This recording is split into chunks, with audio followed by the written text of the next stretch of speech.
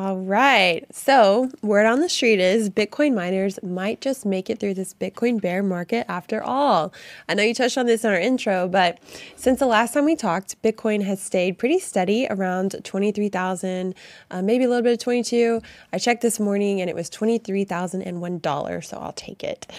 And all that to say is this is really good for Bitcoin miners. So typically Bitcoin mining operations are streamlined, operating similar to a business in that their costs are pretty set. So typically if Bitcoin price increases, their margins will also increase.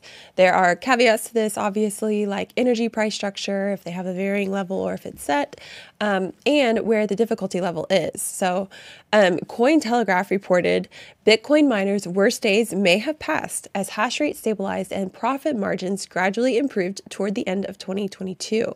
However, the industry remains under pressure, especially for small and mid-sized miners with break-even prices above $25,000 in Bitcoin, like Bitcoin price at $25,000. So for any publicly traded Bitcoin miner, the past few weeks have been excellent. So if the price goes up, people are going to buy into their market and buy shares, and so their valuation is going to go up. For private and home miners, it's kind of the opposite because the hash rate goes up, difficulty levels go up, and their costs kind of stay the same. So, they're still struggling quite a bit. But I think through this whole process, we can just continue to learn. And I do believe that people are going to learn from this, and we will gear up for more. So I have a question for you.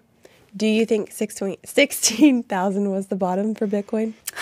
It feels like it to me. I was looking at some numbers that followed the last two bottoms, and they ranged between a little bit over 400 days, and then the second most recent bottom was 376 days. We're right in that number. So if history repeats itself, I think potentially we could be.